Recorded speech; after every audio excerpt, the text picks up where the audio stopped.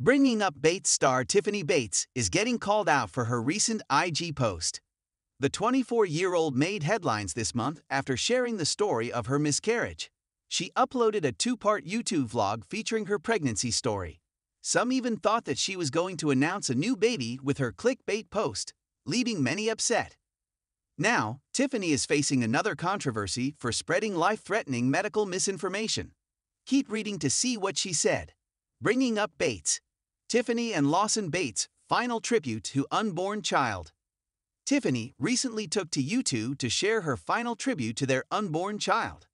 She and her husband, Lawson, made a small frame filled with memories of their baby, which included their pregnancy test. Moments later, Lawson dug a small grave in their yard and put a box filled with messages and Bible verses. The Bringing Up Bates stars later flew two white balloons and hugged each other as they headed on to the next chapter of their lives. Tiffany and Lawson also revealed in the vlog that they named their unborn child Hope. Tiffany shares medical tips for pregnant women. Tiffany recently shared a PSA on IG stories about women who are suffering from miscarriage. According to the Bringing Up Bates star, pregnant women need to get prescribed progesterone. She also added that the doctors will often tell pregnant women that it's not important. But it won't hurt the baby at all or the mother at all. Just take it. They'll also tell you to stop after week 12 or 16, but just keep taking it fader. If your body can't produce it, why would your body suddenly produce it? However, some are not impressed with Tiffany Bates' latest claims. Others also think that it's not a good idea to neglect what the doctor suggests. Bringing Up Bates. Fans call out Tiffany Bates for dangerous medical tips.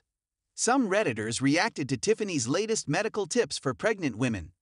According to some, the Bringing Up Bates star doesn't know what she's talking about, and she's putting someone else's life in danger. It's one thing to see this and discuss with your doctor if it hasn't come up, but to declare this will be a fix for anyone struggling with infertility, and say you need to just disregard instructions about prescribed medication. So irresponsible, one person said. Also, there's a million reasons that miscarriages happen, and they aren't all because your hormones were off. As a matter of fact, most of the time it's because something was genetically wrong with the embryo, making it non-viable. Forcing hormone therapy won't fix any of that, another commenter added. Excess progesterone is also not safe for everyone and can cause cardiac issues, another Reddit user said. Meanwhile, others called out Tiffany for trying to say that every pregnant woman need it. Some also mentioned that many of the Bates don't take health seriously and are often making decisions that aren't suggested by doctors. These fundies and their medical knowledge is astounding. It's like they do this on purpose just to be contrary to doctors and science, another person added. Tiffany has yet to share her comments regarding the criticisms she received, but it's clear to see that the majority of people are skeptical about her medical claims. If you are looking for more Bringing Up Bates news, come back to TV Shows Ace for all your updates.